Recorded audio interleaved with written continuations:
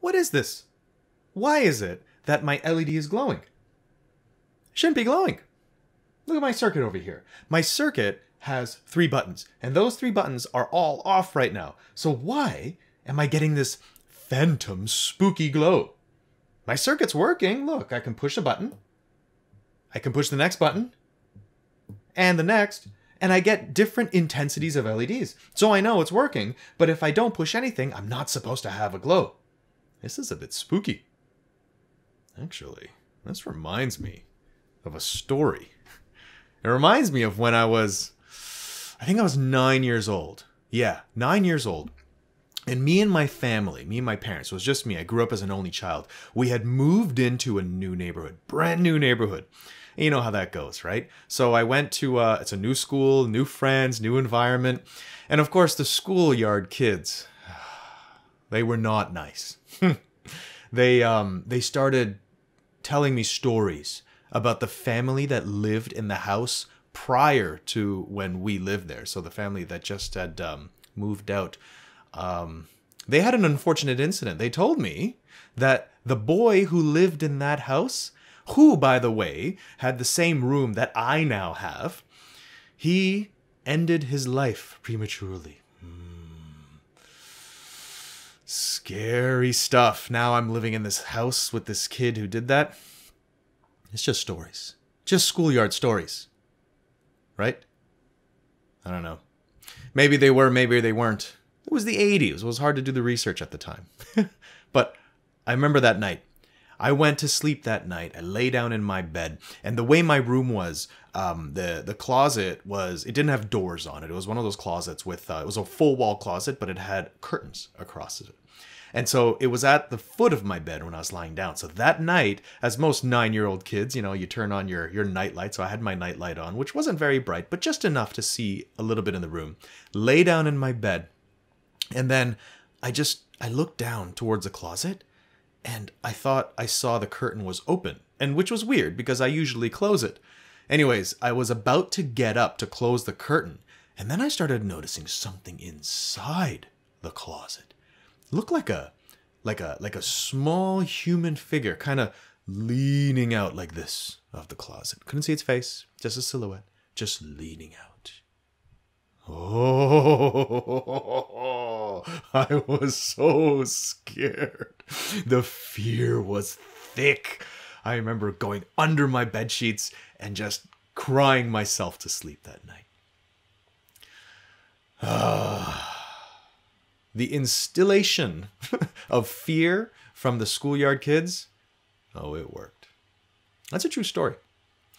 Like I said, I don't know about the history of the house, but that really did happen. Now, that's a lot less, actually, that's a lot more spookier than the situation we have here. This is not as spooky, but it still is. I don't understand. Well, actually, no, spoiler alert, I do understand why we have this glowing LED. Anyways, look at our circuit here. And I think if we look at the circuit carefully, we're going to figure out why we have this glowing LED, right? So these are the current paths of the switches, and they're all off. All my switches are off. So the only way that current can be flowing through this LED is, well, if it's flowing through this LED and down this transistor. And that's probably what's happening. We can put an end to it, though. This MOSFET right here controls everything. If I turn this MOSFET off, meaning make sure that this doesn't conduct anything, well, that LED will turn off. We can try it. Take a look at this. I'll just get a wire here. All right, and I'm going to plug this in so that I'm going to take this LED or turn this MOSFET off. So that means I'm going to take this point right here and push it to ground. If I do that, our LED should turn off. Let's try it. All right, so that point is right over there.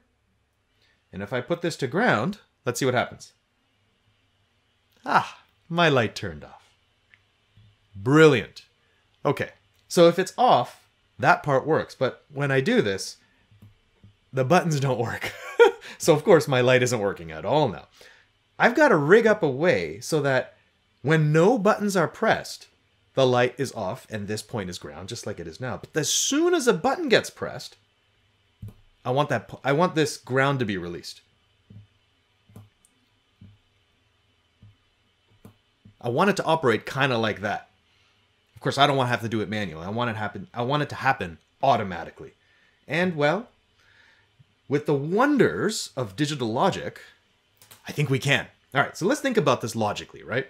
If any of these switches are on, then I want this to be off. I'm going to draw in a little temporary switch here just for fun. All right, let's make a pretend switch here. All right, I'm going to call this switch P. All right, and let's put this to ground. All right, so that's a switch, and I want this switch to be automatically controlled based on these inputs over here. So I've written in a little of the logic here. Let me show you the logic.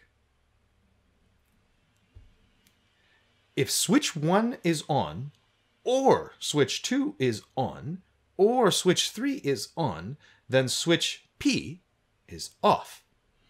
All right, that's pretty straightforward. We can figure out a circuit that's going to help us take this logic and apply it to this switch. How do we do that? Well, let's take a look at what we find on Wikipedia. All right, let's take a look at here. I'll bring it up on the screen so we can see all this fun stuff here. Yeah, there we go. Okay, so here is our trusty Wikipedia, and what I've got here is this idea of an OR gate. So take a look at this OR gate. What an OR gate says, if you look at this input-output table over here, it says that if input A is 0 and input B is 0, let's pretend that 0 is off and 1 is on. So if A is 0 or A is off and B is off, that means the output is also off. And if any one of those inputs turn on, then the output turns on. It's kind of what we want. We actually want the opposite, right? We want, if any of our inputs are on, we want that to turn off. Okay, so we want the actual opposite here, but we can start with this. Right? Now, if I scroll down a little bit, you'll see that this is the very familiar symbol of an OR. Well, it's an OR symbol, and we can use this on our schematics. But what's more important is that you can actually get this. You can actually get this sort of stuff. So here is those OR symbols distributed inside of a chip. That means I could go out and buy a chip, a logic chip, and put it onto my circuit, and I'll be able to do this kind of logic. So right away, there's, well, a few problems. My first problem is that I don't actually have 2 inputs. I have 3 inputs, maybe even more. Right now I got 3, but remember, if we want to expand on this, we might want to add more switches or add more current paths. So right away, I'm going to need more than just 2. Another problem, I've already mentioned this, is I don't want this output. I want the opposite of that output, right?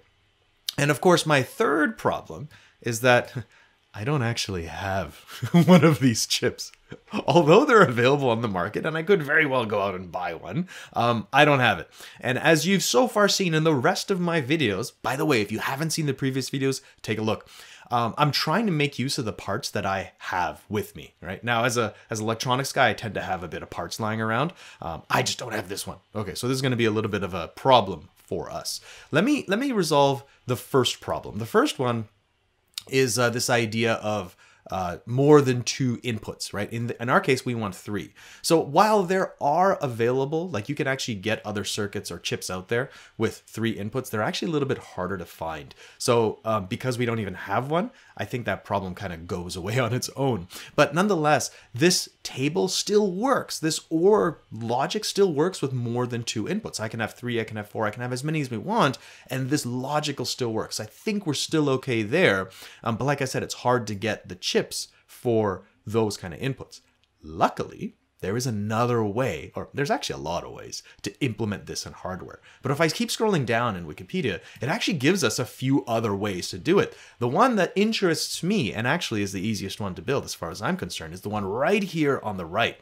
It uses diodes. So these things over here, they look a lot like our LED, don't they? And they're actually kind of the same. An LED is, after all, a light-emitting diode. Functionally, it works the exact same way. Current can only go through one way. It will not go through the other way. The only difference between an LED and the diode here is that an LED gives off light when it works, and these kind of diodes don't visibly do anything, right? But what they do is make sure that the current can only go through one way. And that's going to allow us to create these OR gates. And the other cool thing about it is I can just add as many inputs as I want here, and I'm still going to get that OR functionality. Another good thing is I've got them. I've got plenty of diodes that we can use. So we'll use these diodes because, hey, I've got them. There's a circuit. Works wonderfully. Okay, but we still have one problem, right? The output of this OR is not exactly what we want. We want the opposite. Well, it turns out there's another logic gate out there. It's called the inverter.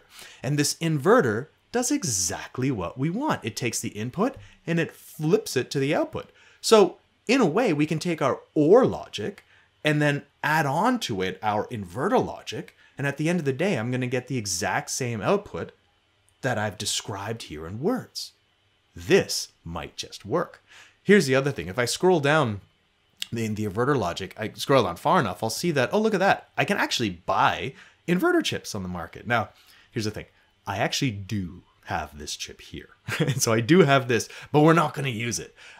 Because, well, if you look at the chip, it actually has like 6 of them on one, and I only need 1 of these things, right? So it's a kind of a waste of a chip right now.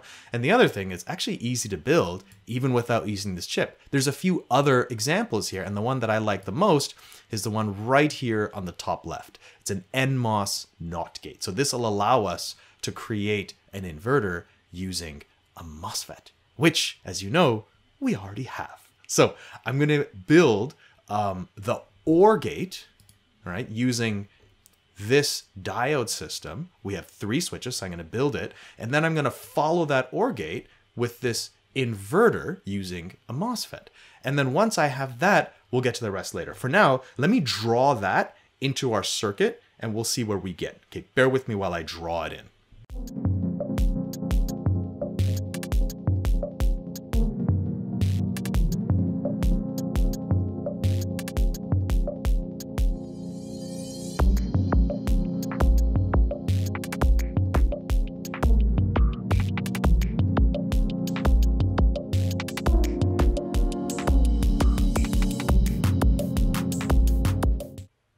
All right, there we go. Yeah, we got it. So this is the circuit as it is right now with our 3 diodes, 1, 2, 3. These 3 diodes and that resistor over there make that OR gate. So what that means is if switch 1 is on, or switch 2 is on, or switch 3 is on, then this point right here, right, will be on. That's the OR part. And then as that OR gets to this MOSFET over here, if you remember from the site on the image on Wikipedia, that this will actually take that on and turn it off. So this acts like an inverter. And this location right over here will be my off signal. So I've done it. I've now taken my switch 1, switch 2, switch 3, and turned this into an off signal if any of these things turn on. Now, of course, I have to change this because I can't actually use a switch here. I can go ahead and use just another one of these fancy little MOSFETs, and that's going to allow me to either turn on this path or turn off the path. Let me draw it in.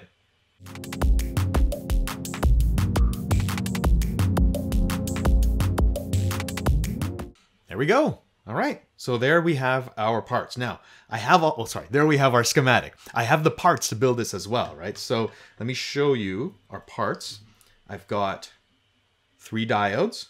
1, 2, and 3. I'm going to orient them the right way because remember, they only go one way. So here's my 3 diodes, right? That resistor, I have a 10K resistor, which is always a nice size to use. At least I think I have a 10K resistor. I'll find one when I build it. Okay, so oh, there they are. I got a bunch of these things. So here's a 10K I got lying around.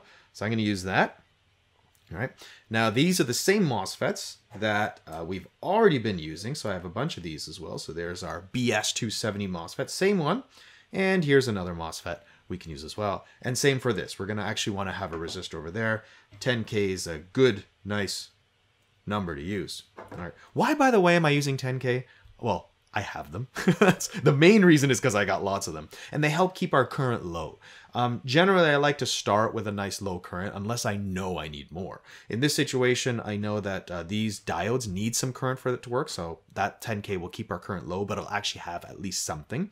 And this will also allow us, this low current here will allow us to invert the signal. So anyways, that's it. I'm just using them. They may or may not be right. I mean, who knows? I could probably get better performance if I adjust the value of those, but I think we'll start here. All right, let me build it. Let's see what happens. All right, let's see if this works. Okay, I'm going to build this. Watch me do it.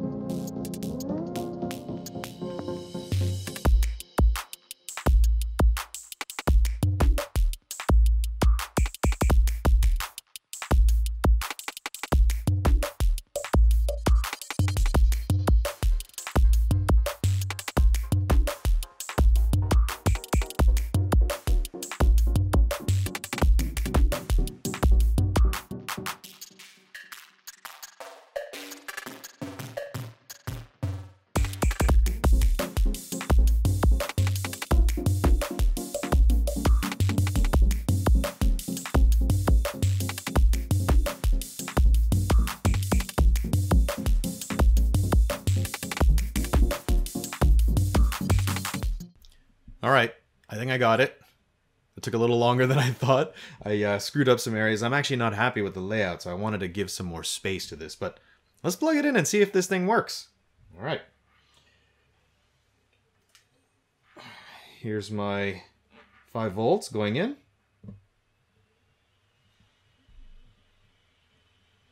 Something's wrong. My light is still on. Not working. Let me figure it out.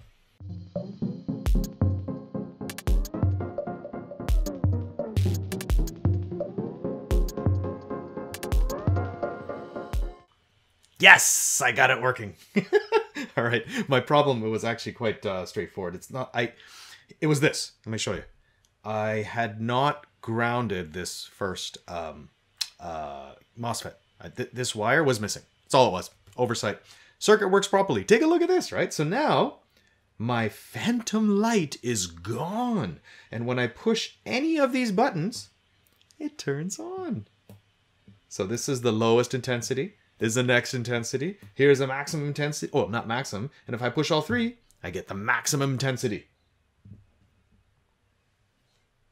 Solved it. Problem solved. And you know what? It wasn't as spooky as my childhood story. Or was it?